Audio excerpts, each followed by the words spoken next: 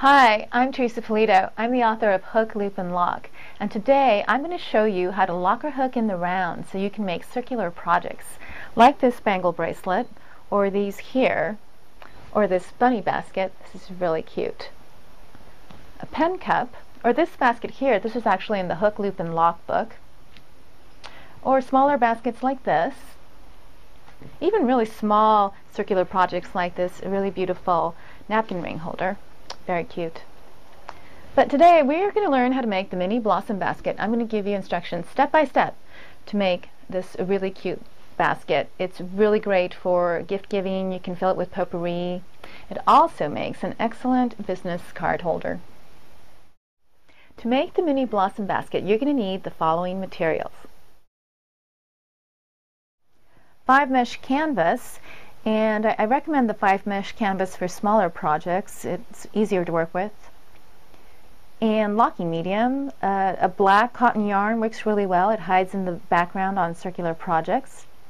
Some tools, some heavy-duty scissors for cutting your canvas, a small pair of fine craft scissors for cutting your fibers, a tapestry needle, number 13 works really well, your locker hook, some fabric strips, and you're going to want a 1/2 inch wide fabric strip. The cotton batiks are really nice, and that works well with the 5 mesh.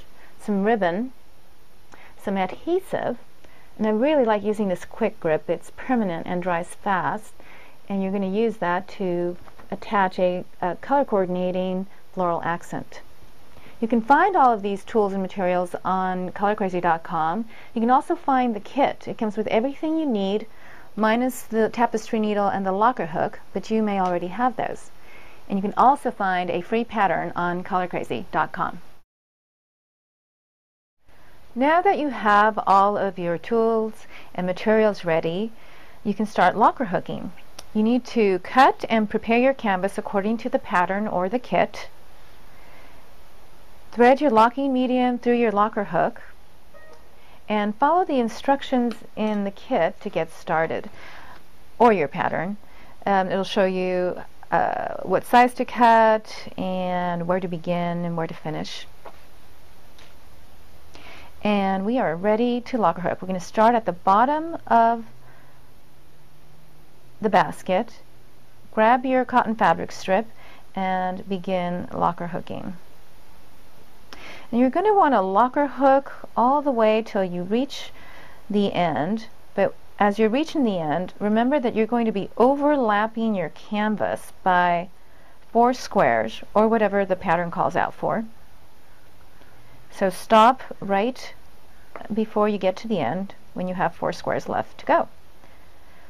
So pull up your fabric strips, and remember your loop height. That's really important. You need about 1/4 inch in height, and every time you pull up a loop, give it a nice little tug so that you get that consistency in the loop length.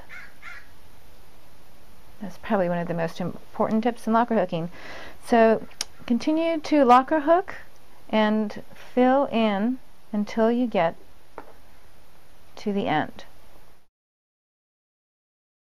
So now we've reached the end, and when you're working in the round, you're basically creating a circular project, and you're going to want to overlap your canvas to create that circle by about 4 squares, or whatever the pattern indicates. And you're going to take your locker hook and work it through both pieces of canvas, grab your fabric strip, pull it up through both, and continue through those overlap 4 squares, giving it a nice tug every time you pull through. And it could get a little tight, but just do it gently and it comes right through. So once you've locker hooked the body of the basket, it's going to look like this. And now you're ready to add your ribbon accent at the top. And you can start locker hooking. You have your locking medium through the locker hook, and start at that bottom row, or you can start at the top. It doesn't really matter. You just want to fill those 3 rows, top rows, with the ribbon. Grab your ribbon and pull it through the canvas. Now, to create this accent, we're giving the ribbon some extra height to make a really nice accent. So about a half an inch in height, not a quarter inch anymore, but a half an inch in height. You want it to be nice and lofty and fluffy, so you have a nice accent.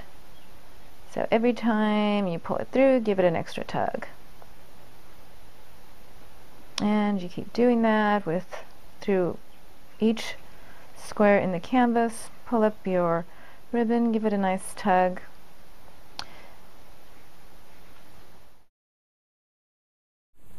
So once you have finished locker hooking the ribbon on the top, you'll have a nice fluffy accent. And now you're ready to locker hook the bottom piece.